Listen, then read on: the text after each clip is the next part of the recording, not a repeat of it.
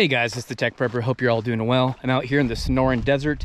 It's about 103 right now degrees Fahrenheit, and I want to do some testing today of my gear, and specifically we're going to kick off a series on software-defined radios. Right now I'm 3/4 of a mile out, and I basically have my SDR and Audacity configured to do voice-activated recording. Now, my goal is to always do VHF, UHF site surveys with different radios, different power levels, different antennas, but typically I need a partner or at least a handful of people to help.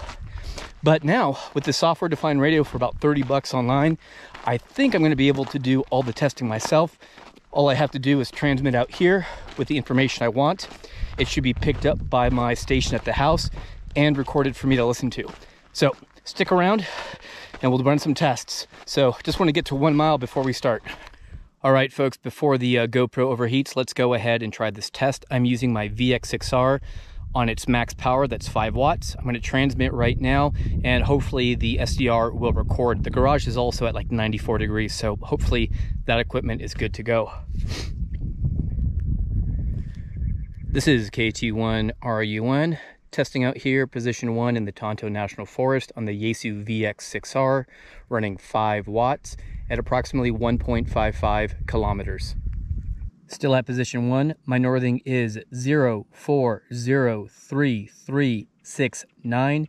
My easting is 3752127.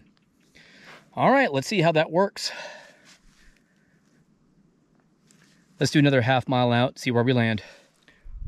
All right, we're about 1.5 miles out, 2,400 kilometers, and let's go ahead and give this a go. At position 2, at roughly 16:32 local time, running 5 watts on the VX6R. All right, let's do the coordinates for position 2. Still at position 2, my northing is 040474. My easting is 3752399. KT1 RUN. Whew. All right, it's getting warm. I don't know if the equipment's gonna last. Well, folks, I'm really surprised that the GoPro did not die on me today, but I'm more concerned about the SDR in the 94+ degree shack. So hopefully this experiment worked out. I know this is not your standard SDR video, but we're all about practical uses of amateur radio on this channel. So stick around, and hopefully I'll be home in about 12 minutes, and we can see if this experiment was worth the heat and the effort.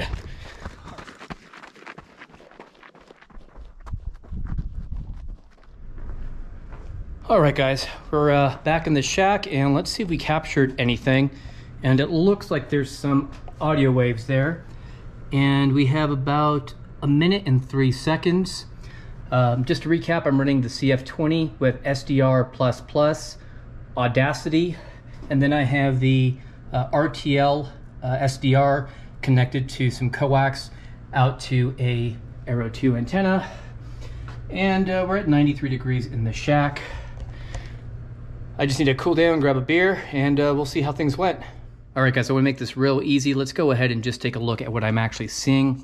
I have my CF20 here. I've already shut down the SDR++ software, and all we're looking at is Audacity. There's about 1 minute and 3 seconds of audio. And what's great is I basically was out there for about 57 minutes, and I have a continuous clip. Let's listen to a little bit. Still at position 1, my northing is 040339. My easting is 3752127. At position 2, at roughly 16:32 local time, running 5 watts on the... All right, so as you can see there was a time in between me being at the first position. I ran about another half mile, and there was only about 1 second of audio delay in between. So my success was 100% successful. And really what I want everybody to get out of this video is not so much how to walk away from this video and set this up. We'll talk about that in the next video. Instead, it's more planting the seed of what's possible with some technology, basically a $30 SDR and the ability to do voice-activated recordings. So hopefully you guys are enjoying this practical application of the technology that I don't think has been talked about in this way. And for those of you who are really thinking right now and not watching me sweat all over the place, you can see that this has an application for monitoring just about any frequency and having a continuous recording. So you can basically put it on your preferred HF frequency, wake up in the morning and play back that audio in your drive to work.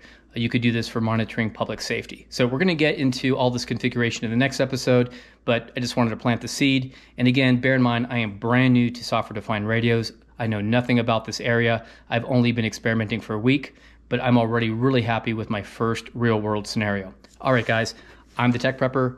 Be strong, be safe, and be prepared.